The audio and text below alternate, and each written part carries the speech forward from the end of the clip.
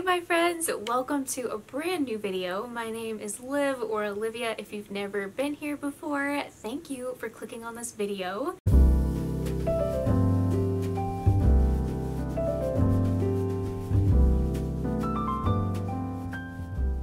Today, I am just going to be walking you through the books that I read in June.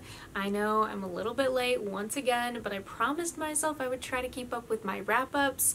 But I hope this wrap-up in particular isn't too repetitive because half these books are from the Suns Out Books Out Readathon. So I'm going to be talking about those last in case you just came from my Readathon vlog.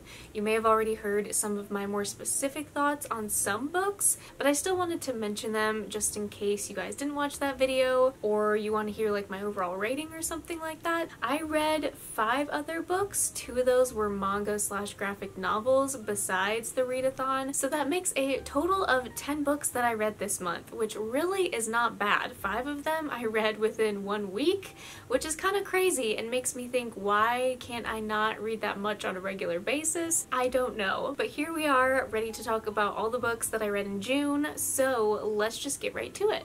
First off, we're going to start with my absolute favorite book from the month that I read, and it actually made me ugly cry. If you follow me on Instagram, you probably will not be surprised by this one, but it definitely surprised me. I had no clue I was going to love this book as much as I did, and now it has sent me down a Taylor Jenkins Reid rabbit hole of reading all of her backlist titles, and that is One Shoe Loves by Taylor Jenkins Reid. I don't even have words for this book. As you can see, I tabbed a bunch of moments, a bunch of things that I loved about this. I'm actually going to be meeting her in September with some friends, so I do have some backlist title catching up to do. But in this book, we have our main character Emma, whose husband supposedly passed away in a terrible plane accident, and a couple years later she ends up engaged to like her high school sweetheart named Sam. And so her husband actually was just stranded on an island, and they found him, and he comes back and just expects everything in their relationship to be the same. She had tried to move on and tried to find love again, but then he comes back into her life and just completely changes the game. I definitely have a new favorite fictional crush with Sam Kemper in this book. If you know, you know. If you have not yet read this, please read this book. I adored it. I have quickly become such a fan of like contemporary lit romance this year, or this summer I should say. I don't know where that side of me is coming from, but this was a solid 5 stars for me. I was tugged in both directions. I didn't really know who she was going to end up with, and I was just on the edge of my seat the whole time. There's a last line of this book that just did me in and made me sob. There was a part where our main character Emma was kind of frustrating me a little bit because she didn't know which man she wanted to choose, and I thought there would be like an obvious choice, but then there wasn't an obvious choice, and she was making a couple dumb decisions that I didn't really like, but in the end I was very pleased with how this turned out, and I just really need more Taylor Jenkins Reid in my life. I cannot wait until Daisy Jones comes out, and this was just such a pleasant surprise. I decided to pick this up on a whim. I don't know if I actually put it on my June TBR. I feel like I didn't, but if I didn't and I just picked it up because of mood reading, I definitely don't regret it. The next book I want to talk about that I think was a solid, I don't know if it was 3.5, 4. I'm honestly still deciding what in the world to rate this book because I don't know how to feel about it. I think this is a book where the hype really got to me and I was let down a little bit, and that is The Good Sister by Sally Hepworth. In this book, we have 2 twin sisters named Fern and Rose, and Fern wants to pay back her sister Rose for everything she's ever done for her in her life to take care of her, because her sister Rose unfortunately cannot have children of her own. So she puts it upon herself to have a child for Rose, and all she has to do is find the perfect dad. While the outcome was very predictable and I thought this would be a little bit more thrilling, it definitely just read as like contemporary lit in my mind. I still really enjoyed this, and that's because our main character Fern is absolutely adorable. She's an amazing human being. I believe she struggles with some type of mental disability, but what I really liked about what the author did is the author didn't identify or name any type of thing that she lives with, and I really liked that because I feel like we need more representation in books without having to flat out say it and consider it a problem. So I really loved that about this book. I could relate so much to Fern, just being an introvert. She works at a library, so she is obsessed with books, and there's just so much to like about Fern and so much not to like about Rose because she's an awful sister. There was a lot that I loved about this book, but also it was just nothing new, if that makes sense. Like, it's not that memorable of a plot, but the characters is what I really loved. So I definitely want to consider picking up more Sally Hepworth books. I think I actually own The Mother-in-Law, so I'm definitely not going to be giving up on this author or anything, but I definitely think I know now what my expectations should be going into this author's work. The next book I read was just on audio, so I don't own this physically, is Something Wilder by Christina Lauren. I recently read Love in Other Words, and I saw that this book was on Scribd, and I really loved Love in Other Words, and I just wanted to read another Christina Lauren kind of feel-good book, and I am so glad I decided to listen to this on a whim, but this was probably a solid 4 stars for me. And what's interesting is going into this book, I was only about like 30 minutes in, and I was very hesitant, and I almost considered DNFing because this is set, I believe, in Utah on a ranch. I can't remember exactly the location, but it read like a Western atmosphere, and that is definitely not something that I'm familiar with or really like the vibes of in a book. It's not something I gravitate towards, and so I was very skeptical going in, but let me just say there are some twists and turns in this book that I did not see coming. So if you don't know anything about this book, we have our main character Lily, whose father Duke passed away and supposedly left this treasure somewhere, and Lily and her friend are actually in charge of camping with people and kind of like giving them tours. And so there's a group of guys that come into the town to get a tour from Lily, and Lily realizes her ex Leo is actually part of this group of guys that's vacationing here, and let's just say there's a little bit of a second chance romance, which I personally love. A little bit of childhood sweethearts in this, and I really enjoyed the romance. But again, if you're someone that reads mystery thrillers, I honestly think you would like this. It's a little bit slower paced in the beginning, but there's a huge twist, a couple twists that I did not see coming, and I just really enjoyed this book more than I thought I would. So I'm really glad that I picked it up on a whim, and I feel like Christina Lauren could almost be like a new auto-buy author for me. I'm glad I decided to pick it up, and if you're hesitant like I was about the whole like ranch vibes, don't be, because there's a lot more to uncover in this book. The first graphic novel that I picked up in the month of June was Be Prepared by Vera Brosgol.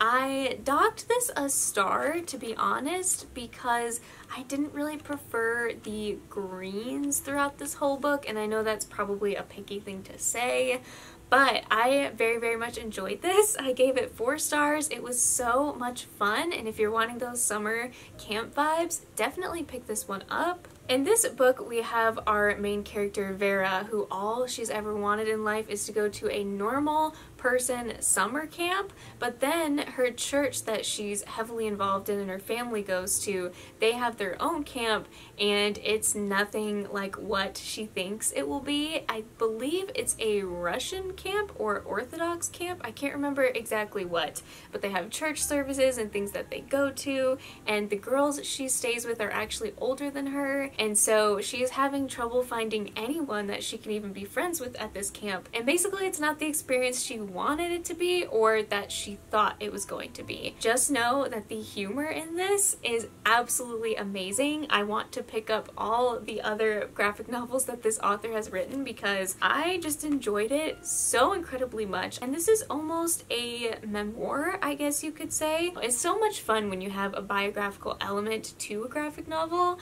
I think it just makes it extra special. I really enjoyed this book a lot. I would definitely recommend it for all of your camp camp vibe needs. The next manga series that I continued in the month of June is none other than Spy Family. No surprise here, I think I'm actually all caught up with the books that are out physically. I believe number 8 comes out in September, so I do have some time to wait. This is one of my absolute favorite, if not my top favorite manga series now of all time. In this book we have Donovan, who is like the school bully, and his dad owns the school or is on the board. And in this novel specifically, we explore a little bit more of his relationship with his father and why he is such a mean kid. There is a lot more that goes down in this book, but we do get a lot more cute Anya moments, which I love. And if you guys don't know anything about this series, it's about kind of an unconventional found family trope of our main character who is an assassin who needs to create this fake family, and so he finds a wife who is secretly an assassin, and then they go to this orphanage and pick up a girl named Anya who actually is a telepath. She knows all these secrets and things that are going on with her so-called parents, but they don't know that she can read minds, I believe. There's just so many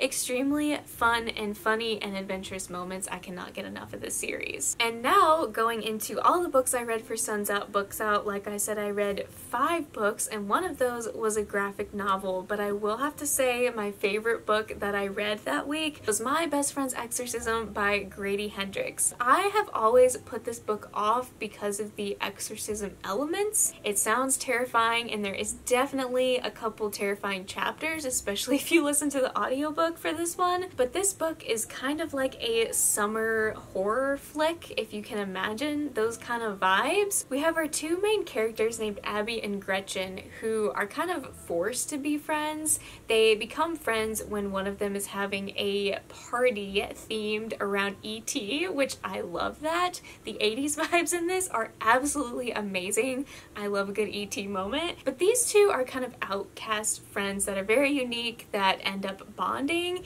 and one of them, like I said, becomes possessed by a demon, or technically Satan himself, which sounds very dark and crazy and weird, but the humor in this to offset those dark vibes is just amazing. Grady Hendrix has to have some type of weird stuff going on in his mind to create these stories, because the visuals you get while reading his books are just crazy insane. I did not care too much for the final girls support group, but I liked the writing and the humor enough to want to pick this one up. And I also immediately bought the Southern Book Club's Guide to Slaying Vampires, which is literally the longest title in the universe. But after reading this, I knew I just needed to read all of his books. But this book has the best friendship dynamic that probably I've ever read. The way that Abby just absolutely supports and like dedicates her time and energy to taking care of Gretchen and sacrificing herself in so many ways was just so precious and touching, and I want to say I would do that for my friend if I was in this position. But overall, this was a, I think, 4.5 star for me. I really didn't like the way that Gretchen's parents treated her, so that was probably the worst part of this book, is they excused all of her problems and weren't genuinely really wanting to help their daughter. They just like brushed her aside. I was really fed up with them, so that's kind of why I knocked this down a 1/2 star. But other than that, this would be perfect for fall time or summer, and I just feel like all year round this is just a great book. And my next favorite book, that is probably another all-time favorite for me now, is Dial A for Aunties by Jessica Q. Sutanto. I was so surprised by this book as well, which I kind of was and I kind of wasn't, because someone kept telling me it reads like Finley Donovan, and I love Finley Donovan. That's probably one of my favorite series now of all time, so I was surprised but also not surprised by this. The only reason I rated it 4 stars is because I didn't really care for the romance. I feel like it took away from the shenanigans and the humorous moments in this book. We have our main character named Madeline, who has grown up with her 4 aunties who are constantly meddling in her love life and trying to matchmake for her, and they actually own a wedding industry or a wedding business where one of them creates cakes, one of them does the hair and makeup, and then our main character is the photographer. And her mom sets her up on this blind date before this wedding. Things go crazy and the blind date actually dies. So I'm not going to tell you how, but it is in the synopsis, so I'm not spoiling it. But let's just say they try to hide the body, and I laughed out loud more times than I can count. This was so unbelievable,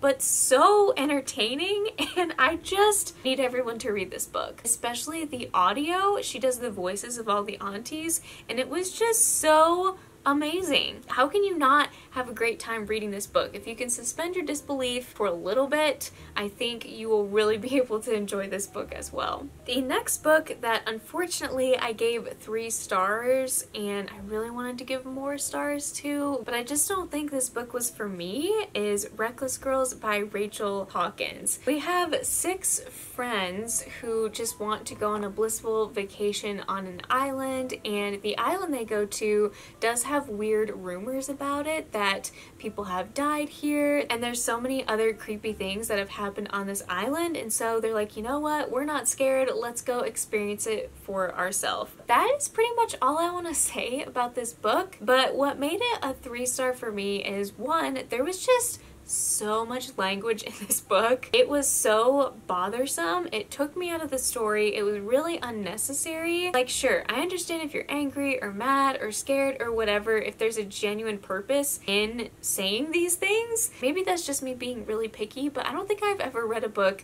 that has this much language in it for absolutely no reason. That really took me out of the story. And second of all, the pacing was really off with this. Our last 50 pages or even 40 pages were hit with about 4 different multiple plot twists. I feel like if those had been spread throughout, I may have been a little bit more invested, but I also thought about DNFing this because it was so slow. And this did read more like, I guess, chick lit or like contemporary romance with like a side of mystery. So this wasn't really a thriller to me.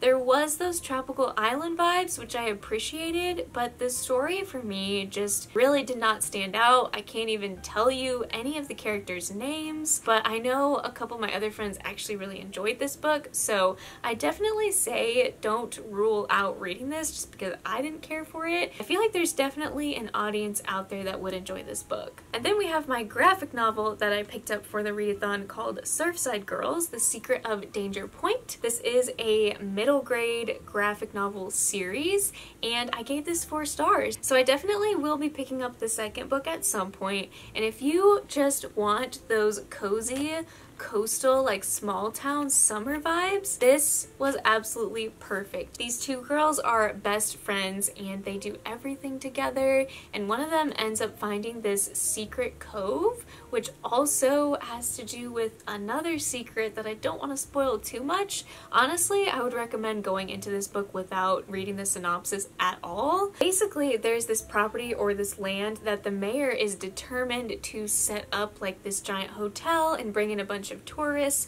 but the whole city is like, no, we want to keep this like a cozy coastal town that everyone can enjoy instead of like this big fancy city. And so they are against the mayor and trying to keep this piece of land the way it is. These girls were so stinking cute. They have little crushes on boys, and it just made me smile the whole way through. I'm honestly really shocked that not more people have picked this up because it was published in 2017. People are really sleeping on this series. So again, I was very pleasantly surprised that, first of all, I don't even know how I found this, but second of all, that it was actually really, really cute and really, really good. Last but not least was probably my least favorite book that I read in June, unfortunately, was The Counselors by Jessica Goodman.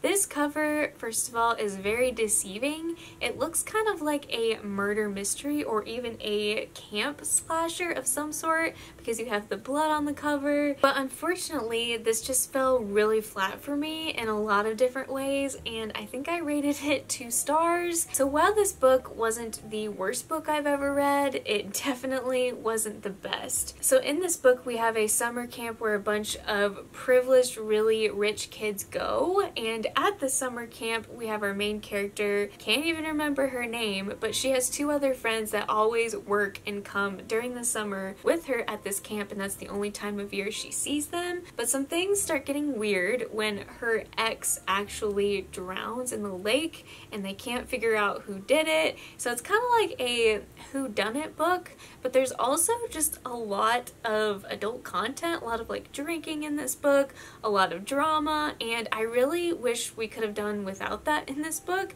I feel like it just felt so out of place, and I really just wanted like summer camp vibes and fun times. I didn't really want all of this teenage drama. I didn't really like the way these 3 girls were friends. There was so much miscommunication. I honestly am trying to think of good things to say about this book, but other than the atmosphere and being able to picture myself at summer camp again when I was a kid, there just wasn't a lot here for me to like. Sadly, I may end up unhauling this one, but I'm really glad I gave it a shot, and then I did follow through for the group read because it was fun chatting with everyone. Well, there you have it, my friends. I think that is all the 10 books that I read in June, and I definitely have 3 new absolute favorites probably ever with these 3, so I am very excited about that. And some of the other books I feel that I read were like mediocre, so I feel like it was a fairly good reading month. I feel like this year is already going so much better than last year when I kept picking up books on a whim, and I feel like now that I have been sticking to an actual TBR of books I've picked, who knew, it actually helps me, and I'm finding new favorite books this year. I'm very excited to see what the rest of this year holds and the rest of the summer, but thank you as always for clicking on this video, supporting my channel, and taking the time out of your day to watch this. I love you guys so much, and I will see you in my next video.